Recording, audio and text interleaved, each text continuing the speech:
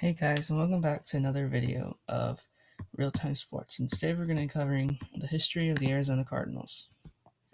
Let's get into it.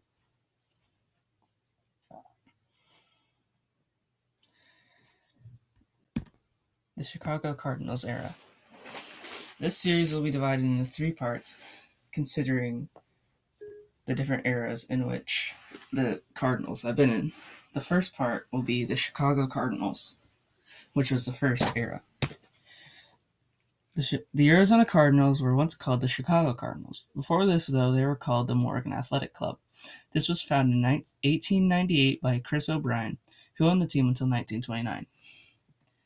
He later moved the team to Chicago's Normal Park and became in the same year and renamed them to Racine Normals because of the geographic location of Normal Park on Racine Avenue in Chicago.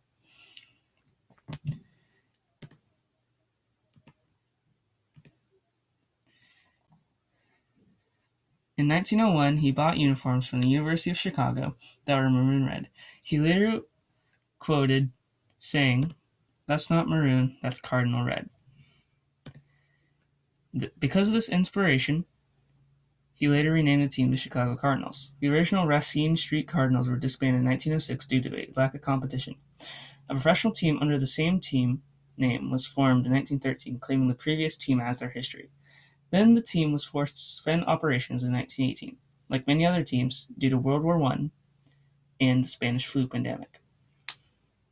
They resumed operations a year later in 1919 and was one of the few teams that actually played during that time. They have since operated continuously. The 1920s. At the time of the founding of the National Football League, the Cardinals were part of a thriving professional circuit with teams such as the Decatur Staleys, the Hammond Pros, the Chicago Tigers, and the Chicago Cardinals. The team had formed an informal loop similar to ones found in Ohio and New York,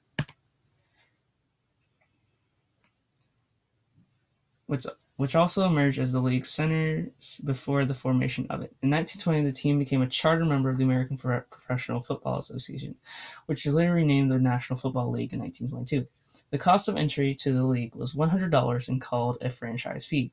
The Cardinals and the Chicago Bears were on the former, which was the former Decatur Staleys, are the only charter member of the NFL that's still in existence, though the Green Bay Packers joined the league in 1921, which was prior to the formation of the league. The story goes that the person who was responsible for recording the minutes of the league's first meeting mistakenly recorded the Cardinals from Racine, Wisconsin. The team was renamed after a team from the real Racine in Wisconsin entered the league. That season, the Cardinals moved to Comiskey Park. Skipping ahead to the year 1928 was when the Cardinals were one of the first 2 teams to host African American players in the 1920s, most notably Duke Slater. After folding of the first American Football League, Slater, against all odds, made it on the roster of the Chicago Cardinals. Not only Slater was the first African American lineman, he was also one of the NFL's most outstanding linemen of his era. In 1928, he encouraged the team to sign a fellow African American by the name of Harold Bradley, who became the NFL's second African American lineman. This caused Bradley to end his career after 2 games, the shortest among 13 African Americans before injury. He ended his career because of a childhood injury that resulted in a steel plate that aggravated his leg. Between 1926 and 1927, the NFL transitioned to the racist model of the MLB of banning African American players. The sole exception to this was none other than Duke Slater. The ban facing Slater and other African Americans was not ironclad. However, and 4 other African Americans managed to draw salaries in the NFL during their short careers from 1928 through 1933. Slater was once again the only black player in the NFL in 1929. On November 28, 1928, Slater participated in an NFL record as a lineman in front of Ernie Nevers, in which he scored 6 rushing touchdowns in a 40-6 victory over the Chicago Bears. Slater played all 60 minutes of the contest, altering between offensive and defensive lines, as well as participating on special teams. By the time of his retirement in 1931, Slater had achieved All-Pro status a total of 6 times, During his NFL career, Slater never missed a game due to injury and started a total of 96 of his 99-game career between the AFL and the NFL. In the 1930s, the Cardinals posted a winning record only twice after the 20 years after the 1925 championship, which included 10 straight losing seasons from 1936 to 1945. Dr. David Jones bought the team from O'Brien in 1929.